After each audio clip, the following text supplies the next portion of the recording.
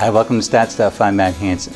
In this lesson, I'll review 8 different tests that you can run on control charts in Minitab that are used for finding special cause variation.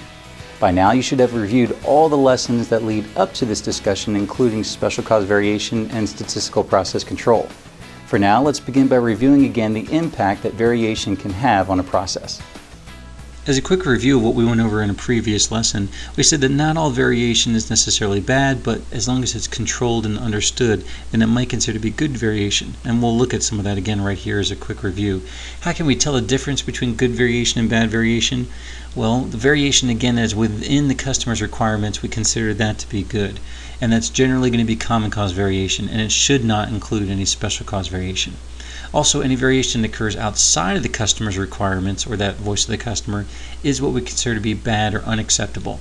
Now, this could include some common cause variation, but most often it's going to at least include the special cause variation. The illustration we had used last time is here. We have this normal distribution spread across a plane here, and we have a customer's requirements, or the voice of the customer. The VOC is defined here by where the lower spec limit is, LSL, and by where the upper spec limit is, the USL.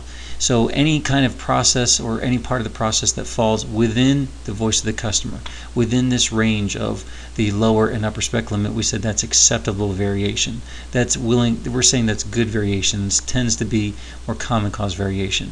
But the actual performance might actually be reflected by what falls well outside of those customer requirements, and that would be reflecting here the voice of the process, or VOP. And any distance between our performance that falls outside of what the customer requires and where the actual performance is, these are the defects. These are the things that we're trying to find and eliminate within our process. So we said before that special cause variation is always going to be bad. Common cause variation is going to be only bad when it falls outside of the voice of the customer. But when it falls within this range of the voice of the customer, then that common cause variation is considered to be good or acceptable. We also said that control charts are going to be a primary tool for how we're going to measure and find the potentially bad variation that we're looking for in our process. Now let's look at a control chart and talk about its different components.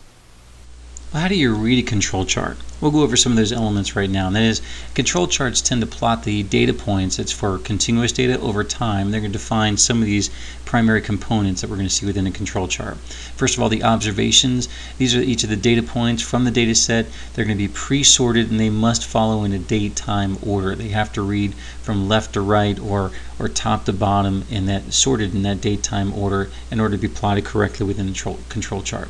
Also, it's going to reflect for us the mean, that's the average for all the data points, as well as the lower control limit and the upper control limit.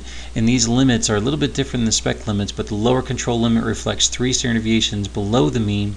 Upper control limit is 3 standard deviations above the mean. Also, there are going to be special cause tests that are going to be run in control charts. Now, in Minitab, we typically have 8 basic rules or 8 basic tests that are going to be highlighted within the data that we can use to test the data to find certain special causes. We don't have to use them all, but we'll review all these within this lesson a little bit later. But first, let's look at an example of a control chart and go over these different components. First of all, here's what a control chart might look like, again, as an output from Minitab. And here's the region in the middle within the red lines of where we might see some common cause variation. So within these red lines, this reflects what the area that's within control, again within 3 standard deviations of the mean. And this would be the expected variation region.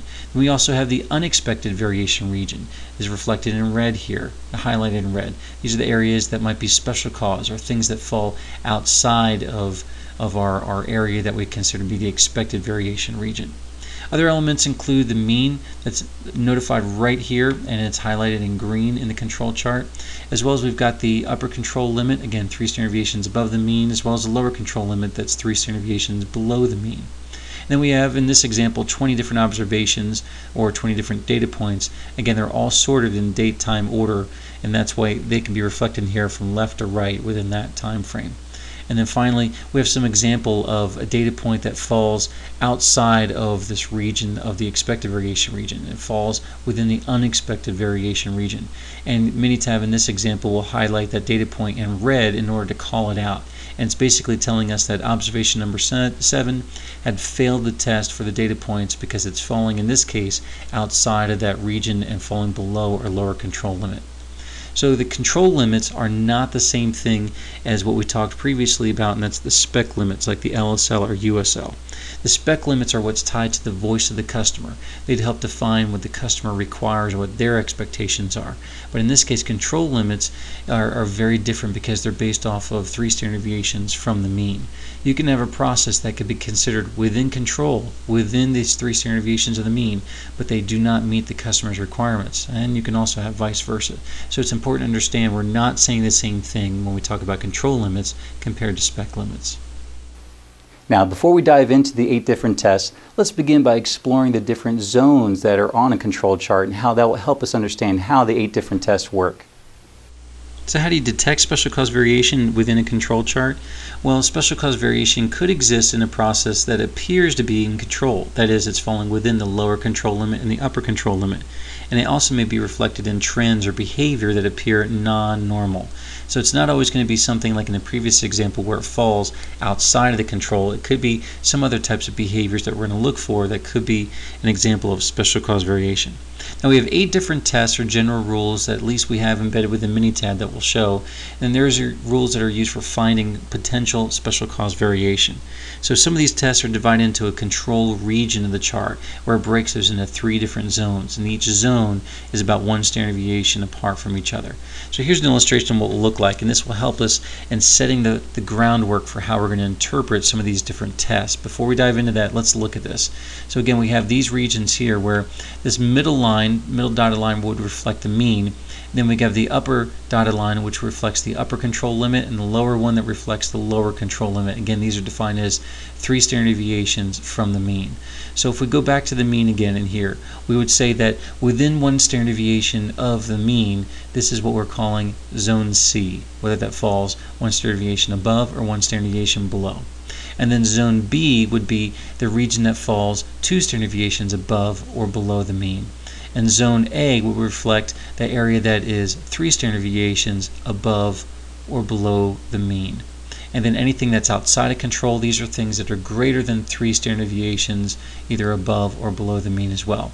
So as we set the groundwork again for describing these 8 different tests we'll go over, it's important to understand what these different zones mean and how we're breaking it out based off of the number of standard deviations each of them are from the mean. Okay, now let's talk about all 8 of those tests for special cause variation. As I describe these 8 different tests for special cause variation, I do want to preface by saying that these aren't hard and fast rules for finding special cause variation. We find that these are the types of tests that could indicate where there is some special cause variation, but it's not a guarantee that it's special cause variation. So if we see some of these tests applied and it happens to trigger some error or something within the control chart, there's a good idea or a good sense that it could be a special cause variation, but it's not a guarantee that it is. So just be careful. These aren't intended to be hard and fast rules. They should be guidelines for us, or at least give us some sort of indicators of where we need to explore it a little bit further to validate if this is really a special cause that's occurring here, if something we need to fix, or if it really happens to be something that's occurring as a common cause variation maybe that we didn't understand previously. So the first example we have is, again, looking at these control charts breaking down in these different zones. We would say there's one data point that falls outside of the control limits. Again, it falls out in that unexpected region. So any data point that triggers outside of any of these zones is going to be something that's an error for triggering that type of test. Second test would be 9 data points in a row that are on the same side of the mean. So at any point, if you're measuring your data, especially much more data than what I'm representing here in this example, but if you have any 9 data points in a row that happen to all fall on the same side of the mean, either in this example all below, or if they happen to be at least 9 data points all above, in either case, that seems to be something that should not be happening. It's some sort of anomaly that's occurring, because we expect for normal behavior in a process that it would fall on both sides of the mean. And if we're not seeing that, it could indicate some sort of special cause occurring. Now the third type of test in here is where we see 6 data points in a row, at least 6 data points in a row that are all increasing or decreasing. Now sometimes there are some things that might be a good thing to see some improvement, or it might indicate some type of improvement possibly if that's what we're going for, but in this case that's not the kind of thing we're looking for.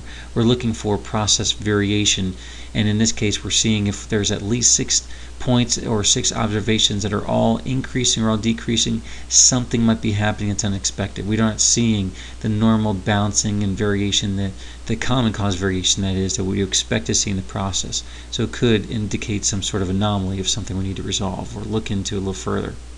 A third type of test that we're looking into is where we see 14 data points in a row that are alternating up and down. Now, it's kind of odd when you see it moving up and down like this, because from a normal perspective, we'd expect to see sometimes that 2 data points may be going in the same direction, at least at some point across 14 different observations. So if you're seeing 14 data points and you're not seeing anything moving in the same direction for within 2 of those data points, and you're seeing that it's spread across at least 14 of them, then something might be happening. This is not the type of behavior we'd normally expect when it's a common cause type of variation. The fifth type of test is where we're seeing at least 2 of 3 consecutive data points that are on the same side of the mean within the zone A region or beyond, outside of the zone A region. So in this case, if we look at just these 3 data points, at least 2 of them are falling within zone A, or these 3 data points, then again these 2 are falling outside of A. And when you're looking at any 3 data points, if you have at least 2 of them that are falling within the zone A region like that, then again it could be indicative of some type of special cause variation that you need to explore a little bit further. The sixth type of test is when there are 4 of 5 consecutive data points that are on the same side of the mean in zone B or beyond. Again, this is within 2 standard deviations of the mean or beyond. So like we're showing an example here, at least 4 out of these 5 different observations happen to be occurring within zone B. So as a result, and it could be above or below, again, in this example we're just seeing it above. But either way, that would indicate there's something that's happening here. Maybe it's some special cause variation that we need to explore a little bit further. And for the 7th different test that we're going to be looking at is when there's 15 consecutive data points that are within zone C on either side of the mean. So normally we might think that's a good thing, where we're seeing all that bouncing back and forth all within zone C, that is all within 1 standard deviation of the mean. Again, this is where it could be a general guideline, but across 15 data points that are consecutive data points, we'd expect to see something falling within the other zones, like a B or A zone, at some point where we're going at least beyond 1 standard deviation of the mean.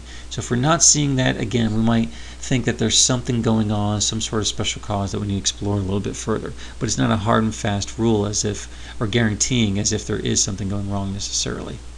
The last test that we have to look at is when we see 8 consecutive data points outside of zone C on either side of the mean.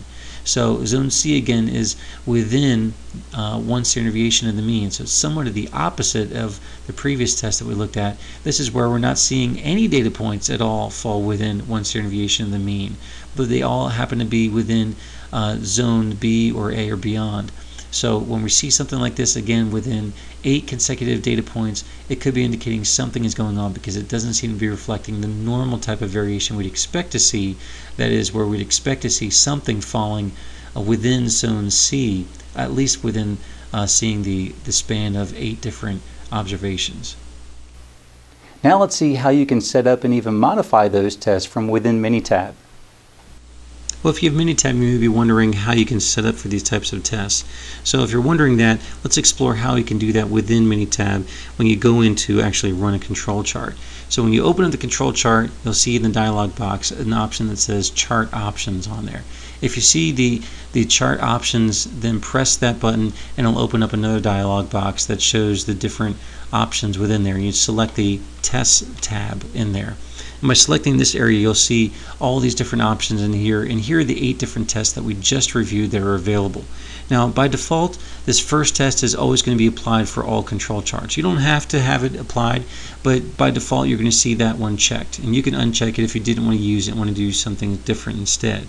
But here it gives you that option of seeing all 8 of those different tests are going to be run, and you can optionally select which ones you do want to run in your data.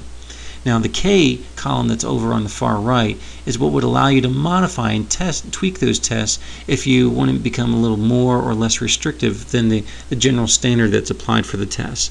So if, for example, if you're looking at the last test that we showed, which was where we saw 8 consecutive data points that were falling outside of zone C on either side of the mean, Well, in something like that, the default was showing 8, so if you want to run this, you would check that box and you change it from an 8 to whatever you want to use. If you feel that for your data set you don't want to look just within 8 consecutive data points, but you want to look and see what falls at least across 12 different data points or 16 data points, then you can just change that number there. So that way it gives you that option of customizing this test to run in any way that you want.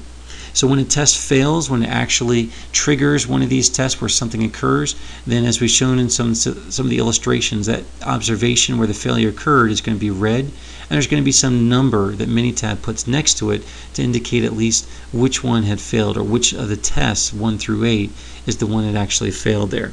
Now Minitab's session window will also display those test failures and will give some sort of reference as far as which observations had failed and triggered those particular tests.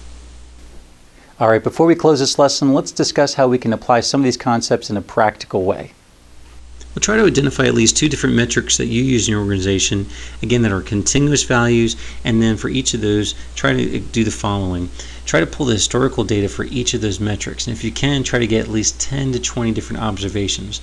The more, then the better it will be for running and experimenting with some of these tests. 10 might be a little bit too small, but depending on what you have available, try to aim for at least 20 or maybe 30 for running this, but you don't want to get too many at the same time, but probably 20 or 30 observations will be ideal for this kind of small application for these different types of tests. So for each of the metrics, try to run all 8 of those different variation tests that we just explored, and try to run it in Minitab if you have that available.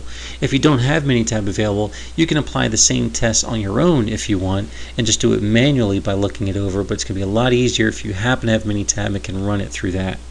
So as you run it, then ask yourself these questions: in which of the 8 tests had any or each of the metric failed, if it failed at all? And what is the reason for each of those failures that you might have observed? And which failures, if there were any, appear to be common or special cause type of variation? Or which ones do you think can't be explained at all? And what do those failures suggest about potential problems in the measured process itself? And what action should be taken, if you think anything, in order to ensure that those types of failures are going to be prevented? Well, that wraps up this lesson. Check out StatStuff.com for many more resources that can help you achieve powerful results. I'm Matt Hansen. Thanks for watching.